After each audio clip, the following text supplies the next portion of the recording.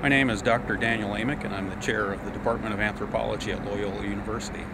I'm an archaeologist, and I specialize in the archaeology of Ice Age North America. When most people think of the Ice Age, they think of a day like today, a world that was cold, windy, wet, and frigid.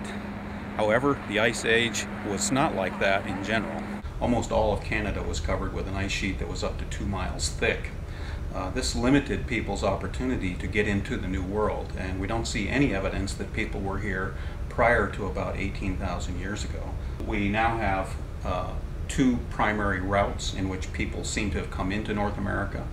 A coastal route, both along the west coast and possibly along the east coast as well, perhaps coming from European countries, and later on coming through an ice-free corridor.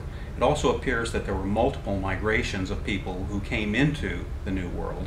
People streamed through several different times and probably from different locations. Native North and South Americans may have entered the continent much later than these earliest populations and perhaps swamped them out biologically. Throughout much of North America and South America, what we saw was a world that was much different from our typical perception of an icy world.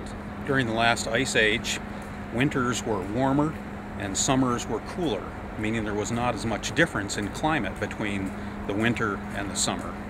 Also, much of the world had a much more rich biological component, including very large animals that we know as megafauna. Mammoths, mastodons, giant bison, the giant ground sloth, which was 9 feet tall at the shoulder, other forms of ground sloth, giant tortoises, land tortoises that were 18 inches long, teratorns, which were carnivorous birds, horses, the North American horse, which then went extinct and was brought back by Europeans, a form of camel that was native to North America, giant armadillos known as glyptodonts, wolves, very large wolves known as the dire wolf,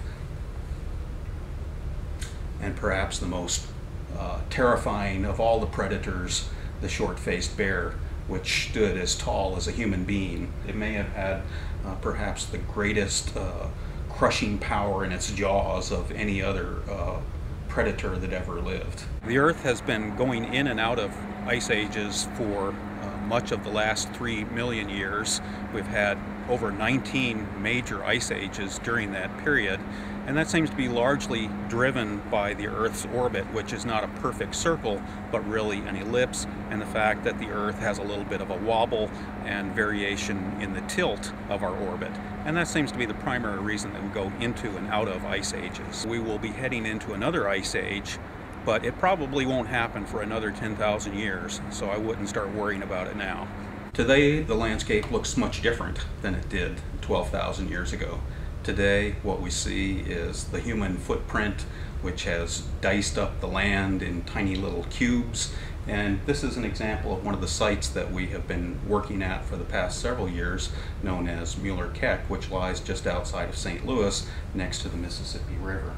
This is very difficult excavating. There aren't tremendous, spectacular finds. The finds of a hunter and gatherer camp are very light.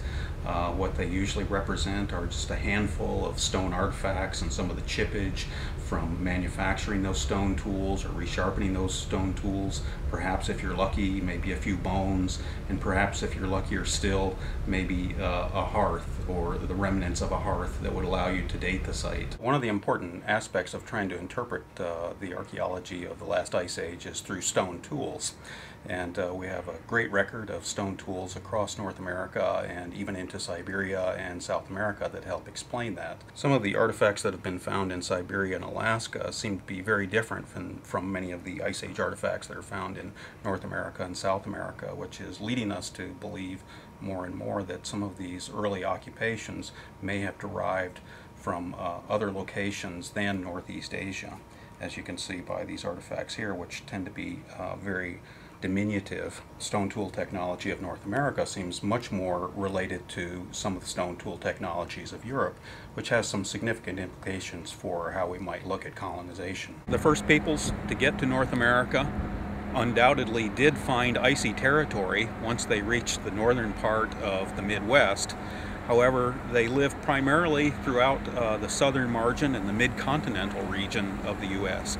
And whenever they approached these ice margins, they seem to have been repelled because they just weren't very habitable places. As you move farther to the west and farther to the south, you start seeing variation in Clovis. For example, these pieces here are from Florida. They seem to be a related culture known as Simpson or Swanee.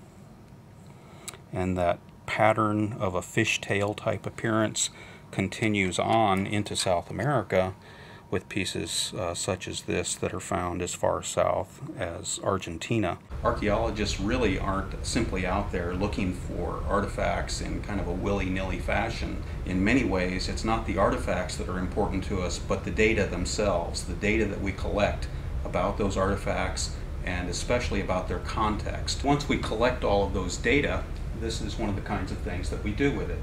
We make a topographic map that shows the location of all of the different artifacts, and here we've color-coded them. One of the more interesting things about the end of the last ice age was that it didn't occur in a very gradual fashion. Instead, it was a very staccato fashion. It was like a roller coaster going up and down. There would be warm periods, which would revert back to cold periods and back to warm periods. It tells us that human beings are capable of adapting to rapid climate change, much like the climate change we're being confronted with today. However, the people who lived during the last ice age were hunters and gatherers. They didn't live in cities. They didn't live by agriculture. So when things got bad, they were able to move. And there weren't over 6 billion people on the planet. There were probably well less than 1 million people on the planet at the time. So resources were much more abundant relative to the number of people who were there.